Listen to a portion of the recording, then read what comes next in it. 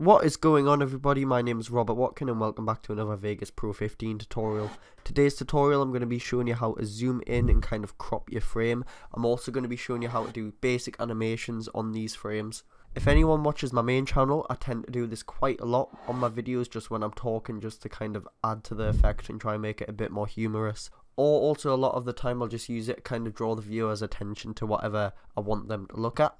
So here I've just imported some media and I've just dragged it onto my track. Quickly playing this video, you can see it's a video of my friend Kai. He's just doing a flip there. Now for this clip, I'm going to have the video actually zoomed in to start, and then it's going to zoom out just as he does the flip. Now the first thing I'm going to do before I actually start with the zooming is I'm just going to crop it to where I want it. I'm going to start the clip about here just so Kai is in frame. So I think I quite like the video like this. I think it's actually going to start zoomed out, and then it's going to zoom in here when Kai looks at the camera. And then it's going to zoom back out when he does his flip. If you have seen my video where I done the black bars tutorial, if you have seen the videos where if you have seen my tutorial where I showed how to add black bars to videos, I used the pan and crop feature. We're also going to be using the pan and crop feature here to do the zoom effect. So you want to click on this little icon here where it says event pan and crop. And then if you move this little frame here, you can see on the preview it actually zooms in.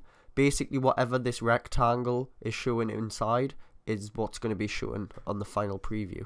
Now as I said, I want it to be zoomed in on Kai's face for a bit, so I'm just going to move this and you literally just drag it around until you get it where you want it. If you notice you're trying to scale the frame and it's having this issue where it's not sticking to the same aspect ratio, basically what you want to do is you want to right click on here, click restore just to make sure the frame is the right size, and then you're going to click on the lock aspect ratio button here. So now I'm just going to frame that back onto Kai's head, like so. I'm going to make this window a bit smaller as well, just so I can see what I'm doing on the timeline.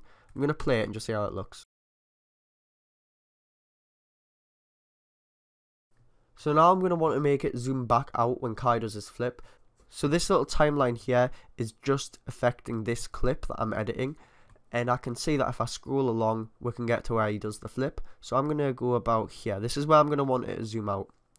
So what I'm going to do is I'm going to click this plus icon here and it's going to create a keyframe. What this keyframe is, it's basically a specific point where a change is going to occur. And basically between the previous keyframe, which is over here, and this keyframe, it's going to be animated and it's slowly going to transition from this keyframe to this keyframe. So on this keyframe, once I make sure this is selected, I'm going to zoom out, and because I actually only want the full screen in display anyway, I'm just going to right click and click restore. So now it's the full frame. So if we start at the beginning here and we drag through, you can see that that rectangle is slowly getting larger, and if I actually play the clip on the main window, you can see it is zooming out here. Now of course I want it to be locked onto Kai's face for a little bit longer before it zooms out, and to do this I can easily just move the keyframes. So what I'm going to do first, I'm actually going to find where I want the zoom out to start. So I'm going to say here just before he's about to do his flip, and this keyframe here is where it's zoomed in. I'm just going to click that and drag it along to this line. So now we can see it's zoomed in all the way to this point. Once it hits this keyframe, it starts zooming out until it hits this keyframe. So now I'm going to close this window. I'm going to hit play on here.